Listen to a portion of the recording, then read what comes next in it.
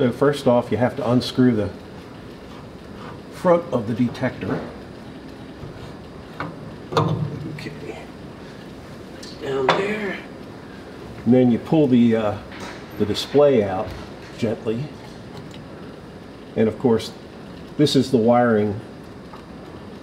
And when you're first doing it, it's not in there. But you pull the plug out for the wiring, and it says the different functions: negative, signal, and positive. The yellow and green is the negative. The number 1 is the signal wire, and the number 2 is the positive wire.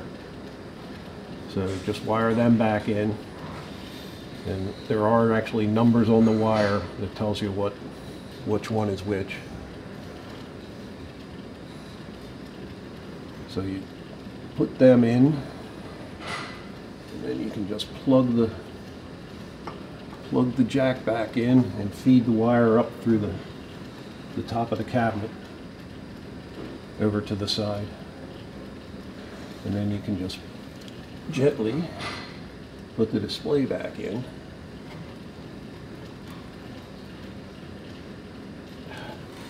The gas detector wiring comes down here. This nice 18 gauge wire comes up here to this set of terminals, and it gets wired exactly the same as the gas detector, where there is a sensor wire, which is the number 1, positive wire, which is the number 2, and the green and white wire, which is a negative wire or a ground wire. The wires should be tinned before you install them. Don't just install stranded wiring without tinning them. They work a lot better that way. The power supply is 3 wires, 120 volts, 18 gauge wire, tinned ends, with, of course, you know, ground and common and positive. And then you press the up yes and the enter buttons to go into the configuration menu. And then you hit the yes. Then it goes to alarm 1, which is at 10%. Okay, that's good. It's supposed to be on increase. It's on NDEN, and it stays on that. It doesn't get changed to the NEN. This goes to self-reset with the up yes button. 1 second, 0 seconds. Alarm 2 goes to 50%, that's correct.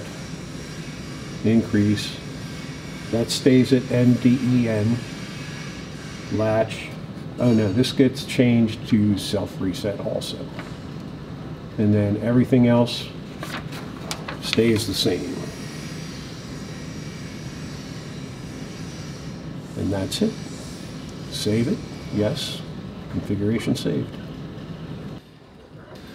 And screw the front back on. This is the wiring for the Beacon 110 to go to the GSM-12. We run a jumper from the common terminal to the normally open terminal, or C to NO. That's a jumper wire. And then the black and red wires go to the alarm 1, to the C and the NO terminals of the alarm 1. And then the clear and the green wires go to the NO of the fail, right that way. Let's see if I can get that in there right.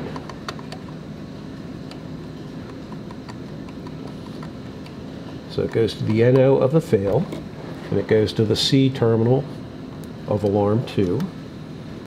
So the final result is thusly, and then you turn the power on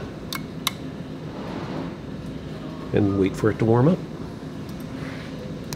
So press the up yes and the enter button to enter configuration. Okay, enter config, yes. Alarm 1, set at 10%, enter to the next level, increase, enter to the next level, NDEN, and you want to change that to NEN. Then the next level, latch is yes. Strobe is none. 1 second delay, 50% alarm level. Then go to alarm 2. Same increase. NDN, go to NEN. Latch. Strobe, you want to go to can reset. Right. And then 1 second delay. Supply level 2%. Filter is 5. Calibration time 15 minutes. Save it. Yes. And that configuration is saved. From the alarm blocks on the Beacon 110, the wires come up here to the GSM-12. The green wire goes on terminal 19. The clear wire goes on terminal 5. The red wire goes on terminal 18, and the black wire goes on terminal 4. If I can get it in there. Not super clear, but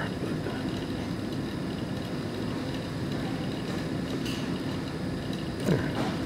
And it's done. So to connect the strobe, take the red and the black wires and you hook it up to the strobe connector in the top of the Beacon 110 box. Red to positive and black to negative. I'll zip tie the wire to the sides of the box. To wire up the strobe, first you have to unscrew it, of course, and then it's hooked over the top. The wire from the beacon goes to the middle 2 terminals of the strobe, and then you have to jump to the outer 2 terminals to get the buzzer alarm to sound. The middle 2 terminals will only make the light flash, and the outer 2 make the alarm go, the sound.